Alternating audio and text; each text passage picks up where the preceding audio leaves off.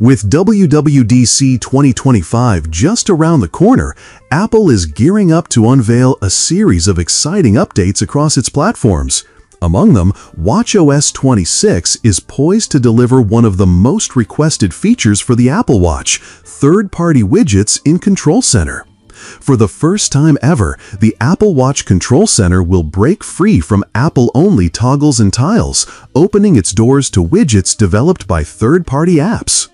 This means users will be able to access key actions and relevant data from their favorite apps directly within Control Center, alongside essentials like Wi-Fi, battery, and focus mode. Even better, the Control Center will be fully customizable through the Watch app on iPhone.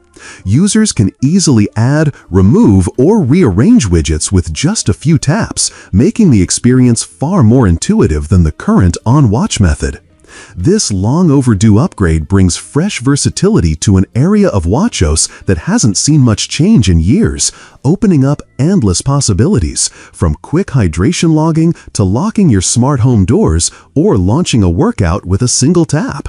Of course, Apple could tweak or delay this feature before its official release, but the potential here is undeniable. Beyond watchOS, Apple is expected to reveal major updates across iOS 26, macOS 26, and iPadOS 26, focusing on design refreshes and long-awaited improvements like enhanced window management on the iPad. The WWDC 2025 keynote kicks off on Monday, June 9. For full coverage before, during, and after the event, stay tuned to 9 to 5 Mac. If you enjoyed this update, don't forget to like, subscribe, and hit the bell icon to stay updated on all the latest Apple news.